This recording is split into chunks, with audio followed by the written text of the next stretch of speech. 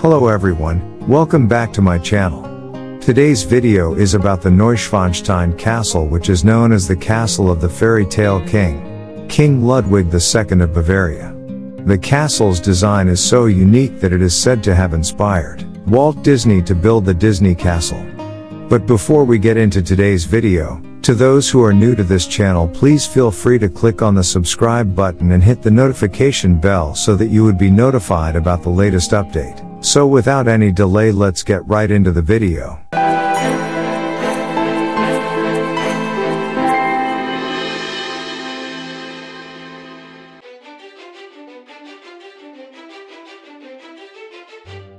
King Ludwig II of Bavaria was also known as the Swan King or the Fairy Tale King, probably due to the romantic design of the castle, which is very reminiscent of many fairy tale castles from folklore. Inside the castle, the walls are covered with paintings depicting medieval legends, adding to its romantic atmosphere. As he was growing up, it seemed that Ludwig enjoyed dreaming about the world of legends, knights, and fair maidens, rather than living in the real world. When his father Maximilian II died suddenly in 1864, Ludwig reluctantly ascended to the throne. He was so overwhelmed by this change of fate that came much earlier than he expected, that 3 days later he wrote one word in his diary, filling the entire page: King. Since his father had made him keep specific accounts of the exact amounts of money he spent, Ludwig, now King Ludwig, decided that he would now spend as much money as he deemed necessary, attempting to erase what his father had taught him. Of course, his overindulgence and spendthrift habits did not go well with the people of the capital, but it was a different story in Bavaria. King Ludwig rarely made public appearances, which seemed to create opportunities for a lot of stories to circulate about what he was really like. However, most of these stories seemed to paint him in a favorable light, at least in the countryside, where he was said to ride his horse across the fields and distribute expensive gifts to some of the subjects he encountered along the way.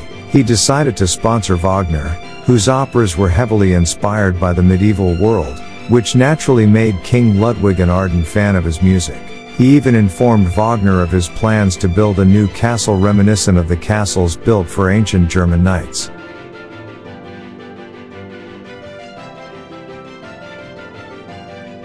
King Ludwig commissioned the painter Christian Jank to do the initial sketches of the castle, mixing between elements from medieval Germany, Moorish Spain, and the world of Wagner's works. The third floor particularly reflects Ludwig's admiration of Wagner's operas. The Singers' Hall, which occupies the entire fourth floor of Neuschwanstein, also contains characters from Wagner's operas. Neuschwanstein literally means New Swan Castle, referencing of the Swan Knight, one of the Wagner's characters. Neuschwanstein is a castle of the paradox. It was built in the 19th century in Bavaria, in a time when castles no longer had strategical and defensive purposes. While Neuschwanstein's look is that of a medieval castle, it was equipped inside with state-of-the-art technology at that time. The throne room is reminiscent of medieval throne rooms, with murals of legends and fairy tales covering the walls. Despite the existence of the throne room, it contained no throne and no audiences were held there for his subjects or courtiers. The castle had boiler rooms that fed the castle with warm air,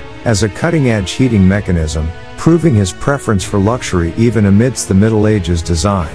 Among the other modern conveniences installed in the castle were the water closet, battery-operated bells, warm air heating, and a telephone, even though at the time few people had telephones. Additionally, the dining room was serviced by an elevator from the kitchen 3 stories below.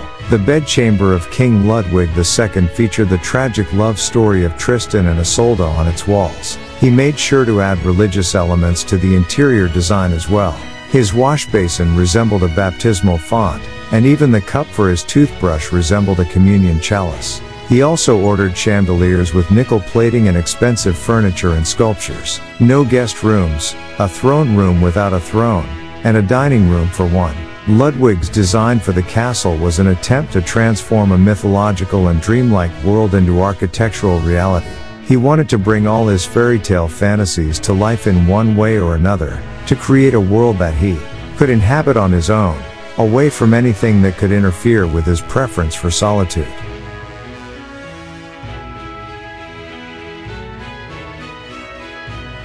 Building the castle took more than 20 years. Although Louis expected the entire project to be completed within 3 years, only the gateway building was inhabitable by 1873. King Ludwig gained a reputation as Mad King Ludwig, as all the debts which was accumulated for his extravagant building projects was very high. Neuschwanstein Castle was seen by many as overly extravagant, and that his focus on his architectural projects took him away from his actual duties. In 1886, a government commission had arrived from Munich to remove him from power on the basis of mental illness, but still unable to accept his fate, he took the men into custody.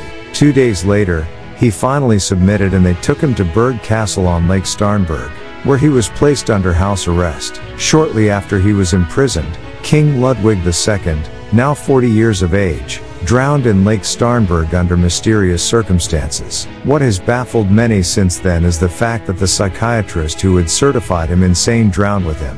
What confused many people was that the king was a very good swimmer, so he could not have accidentally drowned. Many were also reluctant to accept that he might have given up on life after the shock of imprisonment. King Ludwig II had lived at Neuschwanstein Castle for less than a year before his untimely imprisonment and death. He never even got to see the castle after it was finished, since some sections are still incomplete to this day. He used to stay in the gateway building when he'd visit to oversee the progress. A few weeks after King Ludwig II's death, the castle was open to visitors, drawing quite a lot of attention as a lot of people wanted to see the home of the Mad King.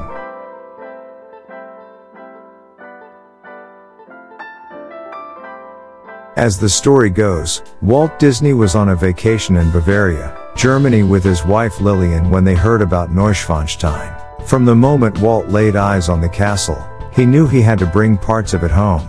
He then reimagined them into the Magic Kingdom's iconic Cinderella Castle and Sleeping Beauty's Castle, the centerpiece of Disneyland Paris. It's not just the Disneys who were wooed by the wonder. The famous castle has also featured in other classic films like Chitty Chitty Bang Bang and The Great Escape.